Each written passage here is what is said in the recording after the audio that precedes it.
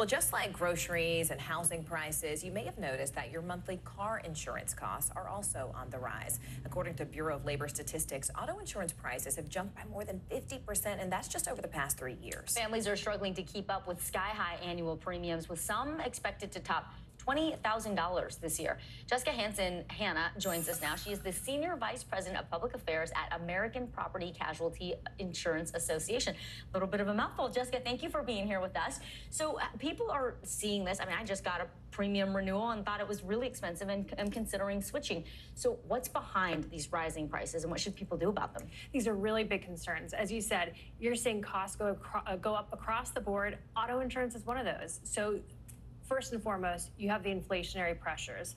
That hits repair costs, it hits labor costs, it also hits medical costs. But there's one other really important factor that sometimes gets overlooked, and that is legal system abuse and what that means in terms of real consumer costs as well. That's having a direct impact on auto insurance. Can we actually stay? Yeah, I wanted to stay right there. You say legal system abuse, and I know that we've seen hacks that people describe online, basically saying that they give false information to insurance companies or say that they won't add a newly licensed teenager. Why is that such a bad idea? Well, you've got the fraud, you've got the abuse as it relates to an individual policy, but I'm talking about something even bigger that's spanning across society right now. So we are just living in a time of just a more litigious society, more litigious culture. And so traditionally lawsuits have been the last resort, but increasingly we're seeing lawsuits become the first resort. And you see it in your daily life. Lawyer advertising is just perpetuating this notion. You see it on billboards, you see it on TV, on radio, even on social media. So we saw a recent statistic that said American families have been traditionally paying more than $3,500 a year per household because of this increase in cost of services and goods, including insurance, because of this perpetual lawsuit abuse. So help us understand what tactically and practically, I love that phrase, we can do to lower our car insurance premiums. Absolutely. Safety is first and foremost.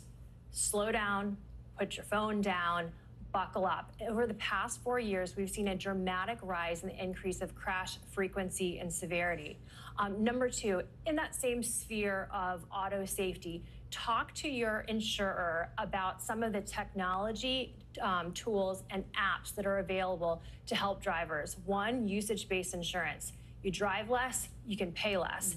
Two, there are also telematic tools and apps that help you monitor your driving, and so it can give you tips for how to be a safer driver, can help you understand, bring more transparency and control over your daily life and your auto insurance as well as your driver safety. Right. And that's particularly helpful with parents with teenage drivers.